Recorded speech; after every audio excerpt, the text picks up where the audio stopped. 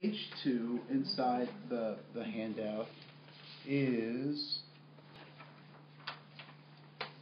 some concepts, and some of these should sound familiar to you because they are at Larry in practice. So, first, let's talk about these four truths. The first truth is that human beings can learn, change, and grow. And people can learn, change, and grow even when we see the opposite, or when we don't necessarily, we're working with a client and they don't seem to be moving in the direction that they say they want to, or that we think that they could move to. Um, but it's not our job to judge whether or not they can or not. Our job is to keep the light on. Right? And our job is also to keep the light on so long that if we decide to leave, they know where the light is. And so that becomes our job, to keep hope that people can change, to give them opportunities to change, even in the face of the contrary, but that we know that they can change. Who I am today is not who I was at 17. Thank God, right? And who I am today is not who I'm going to be a year from now, because the choices that I make every day shape and change and mold who I am, as well as the context also changes, and we'll spend some time talking about that as well. People do what they think works, even when what? It doesn't. Even when it doesn't work, right? And why do they do what they think works, even when it doesn't work? Because it's what they're used to.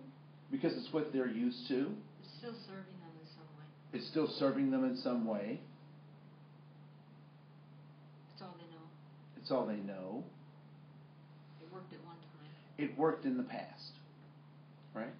So whatever behavior that they're exhibiting, and it's not working, it's not functional, it's not getting them where they want, they're using that behavior because at some point in the past it worked.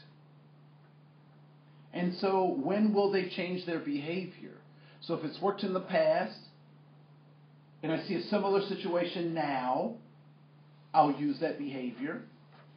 And so it's logical to believe that if they use it in the past and they'll use it now, that they'll also use it when? In the future. So when does behavior change happen? When people realize it doesn't work anymore and they stop being afraid of change. Okay? When people realize that it doesn't work any longer and they stop being afraid of change. Right?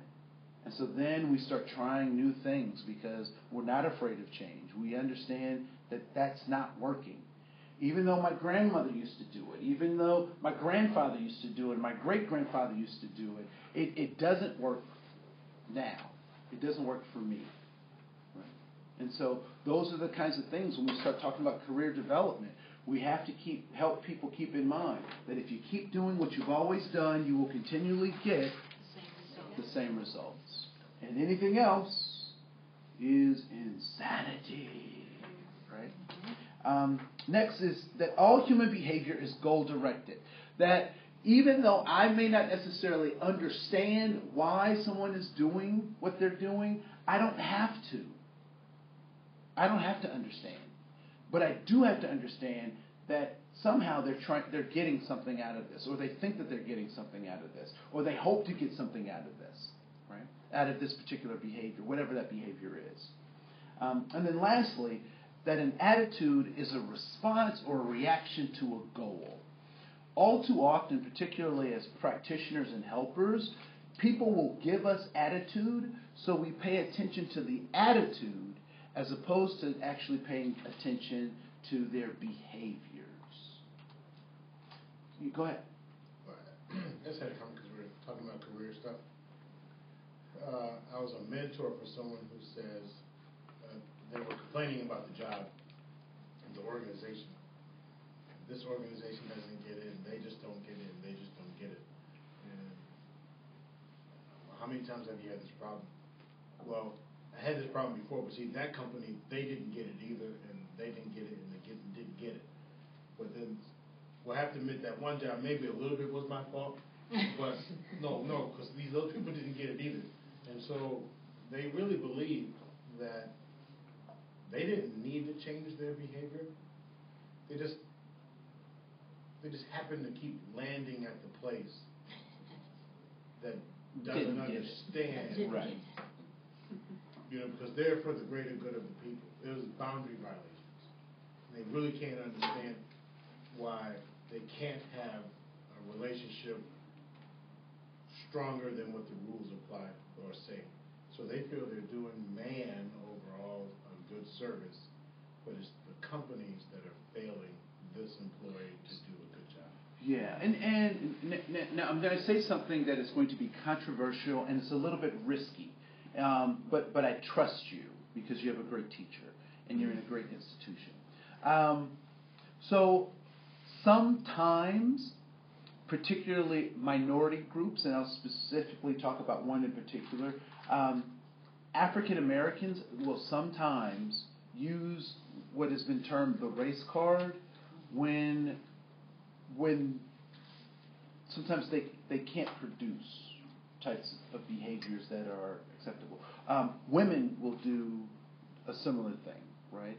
One of the things that I thought was very interesting was that when I was the affirmative action officer for Anoka County, just before performance appraisals would start coming out, people would start asking for disability allowances for their behavior. And so, I'm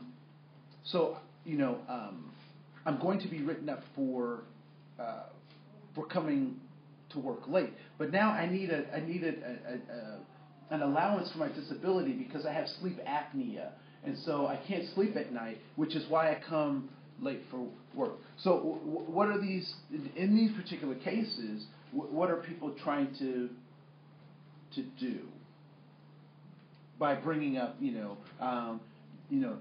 that's racism or that's sexism or I have this disability or Jim, you and I, we went golfing yesterday, cut me a break. So, what are they trying to have us focus on? Something other than the behavior. Something other than the behavior, right? And so, as practitioners, sometimes we can get caught up or get sucked into that. Here's another example of that. So my parents had a rule in the house, and the rule was do not talk back. That was the rule, right? So I tell you to do something, you do it. Because I'm not going to tell you anything that's going to hurt you or anything like that, so you do it.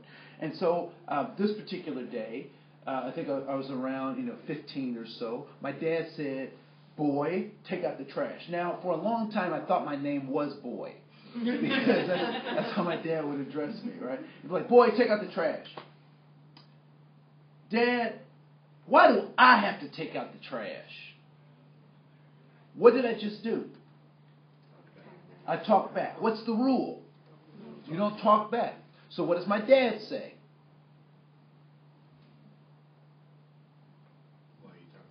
"Boy, why are you talking back to me? You take out the, you don't talk back to me. What's wrong with you?" "Well, Dad, I just blah, blah, blah, blah." So now my dad and I are engaged about me talking back, and then my dad gets upset. He says, "Boy, you're on punishment. Go to your room." Didn't take out the trash. As a kid, I'm like, I won. Right? Because I didn't take out the trash because we were talking about my attitude. But then, parents get hip pretty quick, right? And so finally, my dad got hip to what was happening, and he'd say, "Boy, take out the trash." And I'd say, "Dad, why do I got to take out the trash? It's all the other kids. They over there playing Atari, and they could be taking out the trash." And guess what my dad said? "Take out the trash." Yeah. "But Dad, why do I got to be the one?" "Oh, take out the trash. Take out the trash. Take out the trash." He kept me focused on what? On what the goal was, what he wanted me to do. And a lot of times, people's attitudes get us all caught up in all this. Adler talks about the main ring and the side ring or the side circus, right? So we're supposed to be focusing on the main tent, but folks want to focus on the stuff. And you really, one of the things that folks will start telling you, particularly, like that was a great example, where this person, everything was everybody else's fault. And that typically happens when we have a person who's not confident in their performance and their ability to perform, or they actually can't perform. Right? I don't know if you've experienced that in the workplace, where you have someone who is the social butterfly in the office. It's been, at least in my experience, it's been very rare that I've seen the social butterfly in the office actually produce superior work. Not just run-of-the-mills, but superior work. They're usually either catching up on stuff or running slightly behind because they're blah, blah, blah. But what they're doing is they want to build all this social capital because their work product is not up to par in some way, some shape, some form, some fashion. And so there's that. So those are the four truths about human beings. That when we move towards our goals, we're said to be proactive, right? We're so 7 Habits of Highly Effective People. Stephen Covey talks about that, right? That we're proactive, but when we move away from our goals, we're said to be reactive, right? And so a good example of that is if it's raining. If I'm proactive, what do I do when it's raining? Bring an umbrella? I bring an umbrella, right? When I am reactive, I don't go outside because the rain is, I might get wet, right? So that's another way of thinking about that. And so ultimately the goal that people have that they're either moving towards or moving away from is significance, safety, and belonging. So significance basically says that I am a person of purpose and power. I have the ability to do things, to create things, to contribute. I have significance. And I would tell my middle school students, if you've never been a winner, you've at least won once. At least once. When you think of all the millions of cells that were a part of your father's genetic makeup, and only one of them made it to the egg, and it was you. You were a winner once, which means you can be a winner again. Right? And so we all have a purpose. All those other ones didn't make it, but you did. So there's some significance to your existence. And so we have to help people recognize that they are producers. And so half the fun of life is trying to find out what your significance is. The other half is deciding what your significance is. I am a pretty decent teacher. I've decided that. That's something I'm going to be. I'm going to be a halfway decent human being. I've decided that. I don't have to try to find myself. And that's one of the things I was telling my niece. She's a sophomore in college. She says, I have to find myself. I said, you can do that, or you can decide what kind of person you're going to be. That's up to you. You can make that distinction.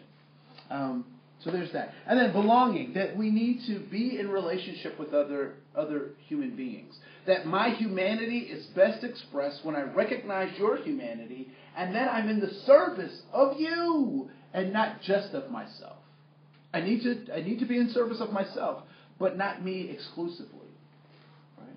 Because when we're not balanced in that way, then we end up with a hole in our soul, where we become the center of the universe, and then we're disappointed when the universe doesn't respond to all of our whims, because we're just a part of it as opposed to being the center.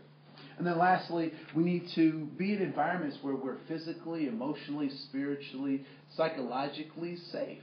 That we're in environments that nurture us, that aren't trying to destroy us, so that we can live out our first two purposes of significance and belonging. And so we're looking for that safety. And then typically what folks don't really think about is this concept of respect.